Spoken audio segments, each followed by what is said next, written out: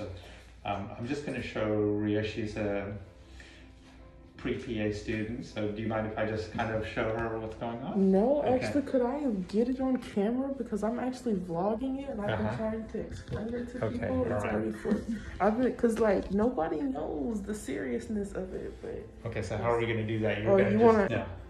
So you can see this is where the thyroid gland is. It sits above the trachea, and even though I'm not a thyroid specialist, you can see that she's got a prominent gland. Typically, if you look at my area, you can kind of see that versus here. And you can, even if you want to just wash your hands and just feel it, you can feel kind of the firmness of the thyroid gland right there. Go ahead and look up for a second for me.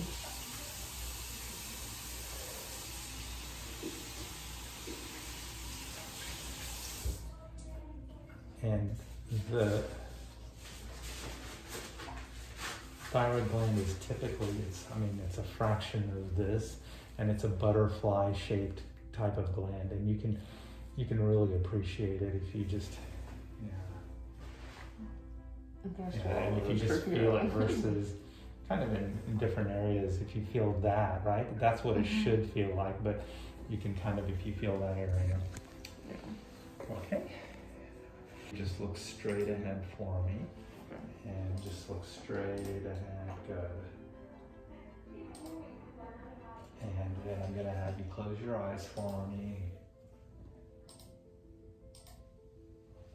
And then open one more time. Okay.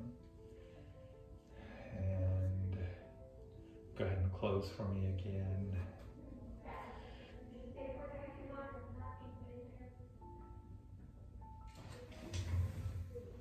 Open for me now, good.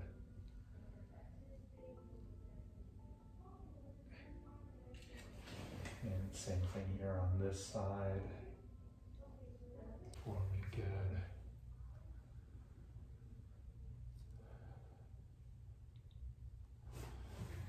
Ray, would you just turn the light off for me for a second?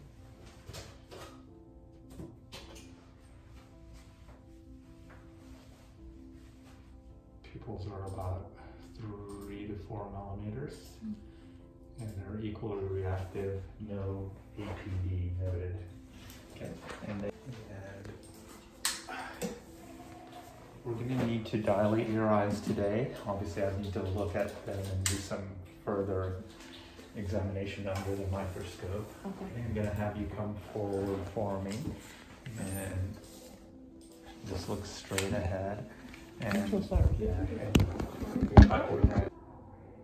feel this right here a little bit. Sorry, it'll feel a little squishy. There is resistance to retropulsion. There is those other things, glute displacement. Essentially dilate the pupils. Okay. Have you ever had a dilated exam? I've never had my eyes dilated. Okay, so what that means, it opens up your pupils. We put in some drops to open up your pupils. Okay. And then after that, I'm able to look at the back of the eyes. And specifically for you, I want to look at the nerve to make sure it looks healthy, and the rest of the back part of the eye. When we put the drops in, in about 20 minutes, your vision's going to get a little blurry. And that's mostly for near, not for distance, but you might find a little bit more light sensitivity. It's not too overcast today. I tell patients, most people are able to drive. Sometimes some people, very, very rarely over the years, just a handful of people aren't able to drive afterwards. So we just ask them to come back, sit in the lobby, and wait till it kind of wears off, and then we'll be able to have you drive. Oh, okay. Are you okay for us to do that today? Oh, yes, I'm fine. Okay. The more information we can get today, the faster we can kind of do the necessary steps to get you where we need to be, okay? And then I'll kind of explain everything to you once you're dilated. Okay. So we're going to put the dilating drops in both eyes, and then have you wait in the lobby. All right. You do this? Yes. And then we can wipe if it falls down. Okay, sorry. It'll reset it through drops. Okay. I'm horrible with eye drops. Tilt your head up, look up, and then towards me. Might sting a little bit. Oh. Okay. And then up, and then towards the wall. Blink. Did I get in? There you go. Yeah, there it goes. Sorry. You okay? Yes. I was just making sure it got in my eyeball. That's all. The last one being good. Mm-hmm. Okay.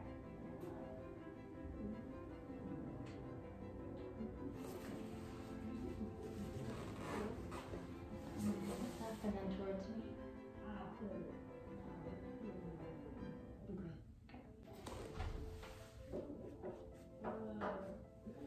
Okay.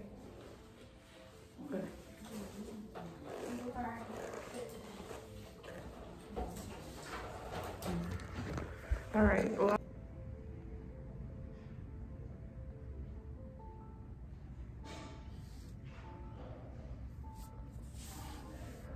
oh, okay. I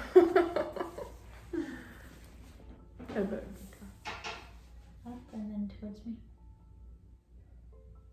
Blink. Blink a couple times. And then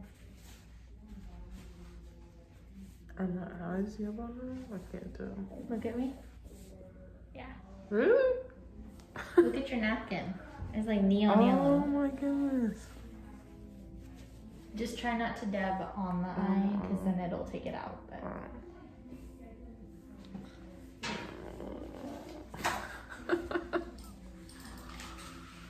What a day.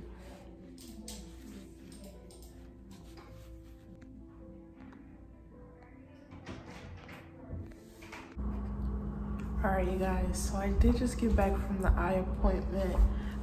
Basically, I've had my eyes dilated. I'm very blind in this eye. My vision right now is 20/100. So, you know, perfect vision is 20/20. My vision is 20/100. This eye, nothing, nada, gone, okay? I'm about to be cooking dilated, and HelloFresh does make it easy. That is their claim to fame, that they do have recipes that are very simple, easy to follow, little experience necessary, and hopefully they work if you're blind and dilated. So we're gonna see today. We're gonna be cooking zucchini and tomato flatbread. So today we're going to be cooking dilated on Cooking with KJ. Bam, bam, bam. Oh wait, hold on. Welcome to Cooking with KJ. Da-da-da, da-da-da. Cooking with KJ. Cooking with KJ. What? Pow, pow. Cooking with KJ. Do-do-do-do-do. Cooking with KJ. Cooking with KJ. It's your host, KJ. Yeah, KJ. Ah, stop it. All right. Welcome.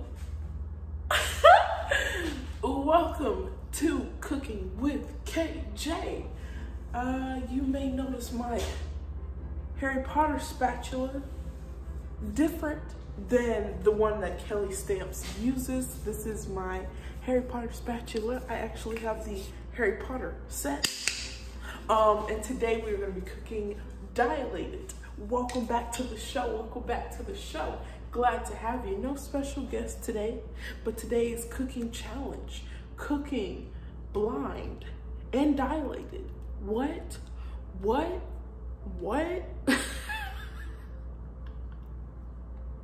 My windows are open. People are walking by. I gotta give them a show. Okay, so anyway, today guys, I'm going to be cooking this zucchini bread, flatbread. I'm trying to eat a little healthier, girl. Hot girl summer's coming up.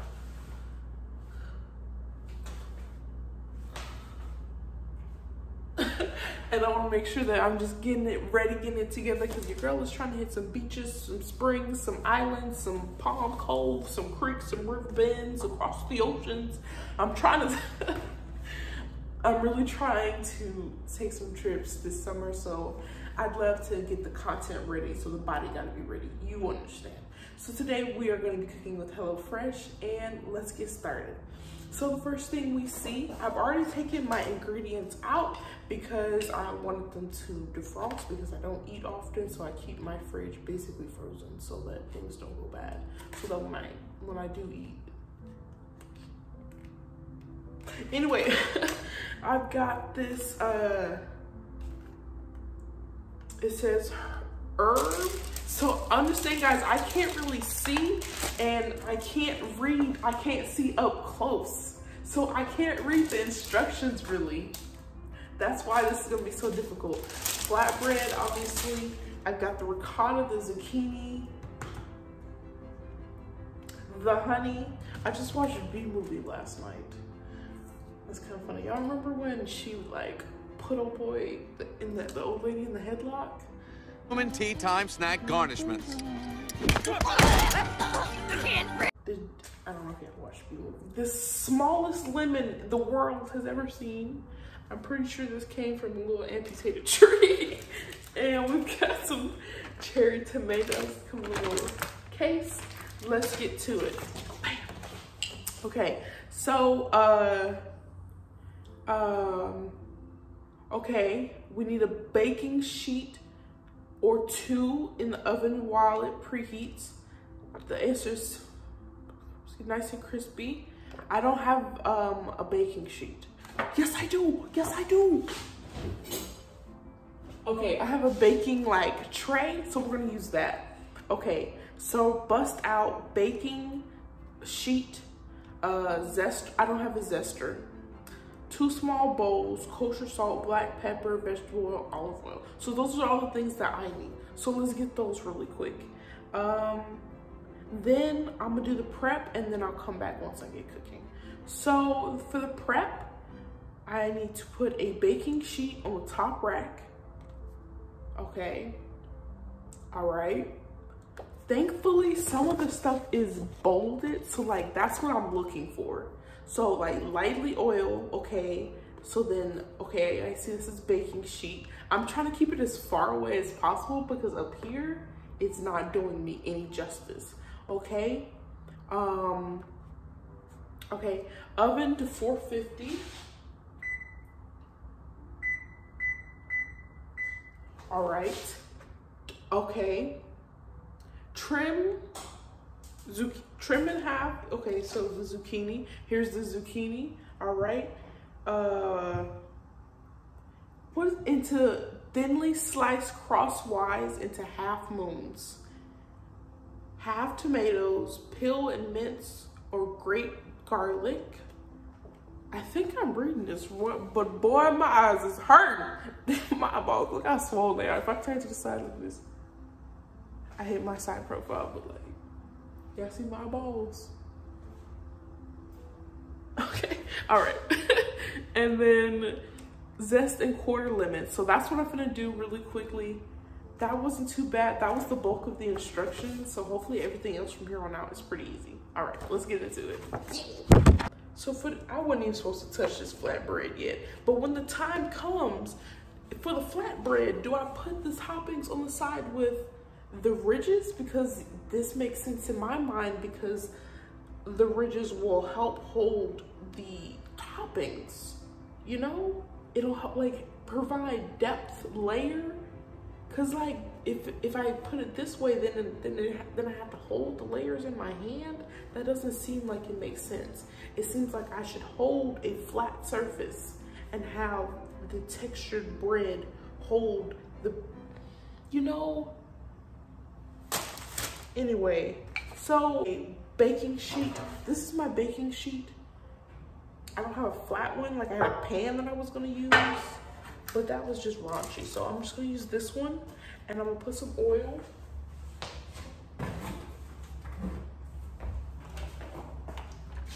Okay, so yeah, so that's what I went to get my eye appointment done with basically today. And what y'all know about this? With that oil, that excess oil, just take that little napkin, and rub the excess. Y'all don't know about that. Girl be cooking for real.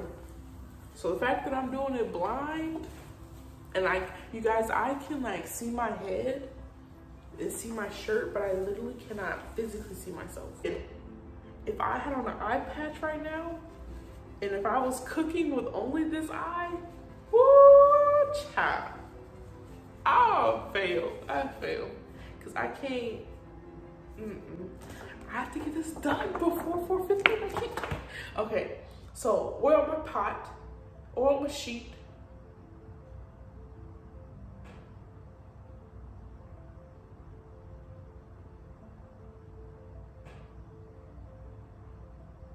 Okay, so I have to put this in there.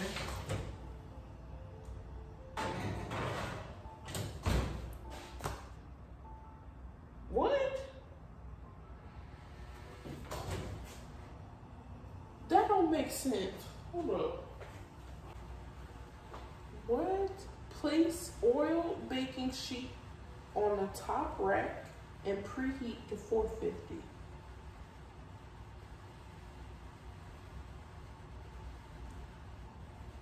Is that not a fire hazard? Like, why does that sound wrong to me? Wash and dry all produce. Is my oven gonna catch on fire? I just got the oil pan in there cooking. I know you may be wondering, like, what happened? Hear me out. Because this eye is not working and I just had them dilated, the lights are super bright in here. This eye is having to overcompensate for this eye. It's giving me a slight headache, and then on top of that, trying to read these little instructions with this eye not doing nothing to help me, and this eye like, what's going on? I just got rid of this eye temporarily. My channel is a mess. Okay, so now we need to now we need to get to these preparations, y'all. Comment and subscribe. Like, comment, and subscribe. This video going off. This is one of my favorite videos for sure. Okay, I guess the best way would be to cut it long ways. I don't remember. Okay, I'm gonna have to cut this the way I would in culinary class, because I honestly don't remember.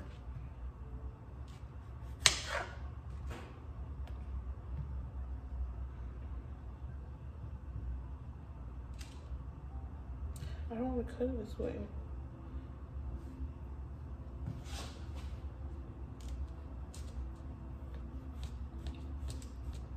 Okay.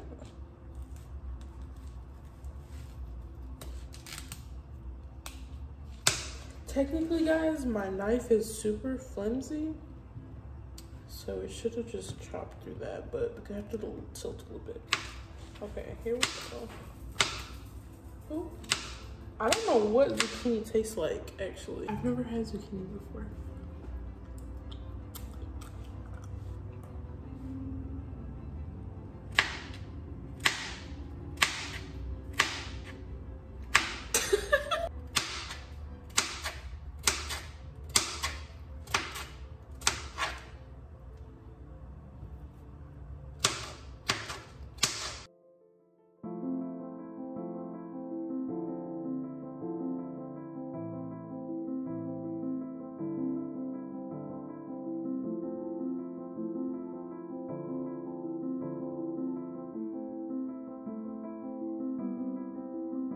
Your girl Bundy, what?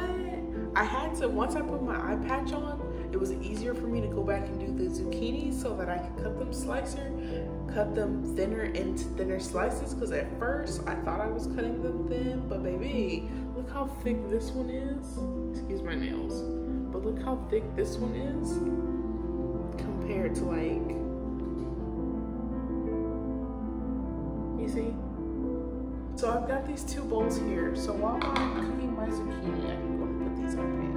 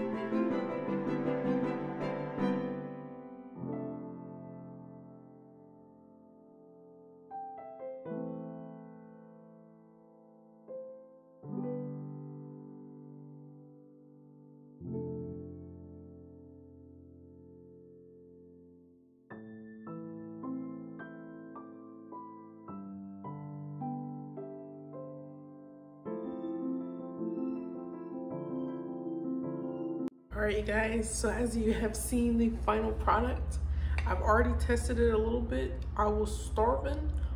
It's pretty good. It's a lot different than what I would expect. I never thought honey, ricotta cheese, and some zucchini, tomato, and cilantro, parsley would be good, but it's pretty good. I'm definitely about to dip into this ricotta cheese some more. But like the honey,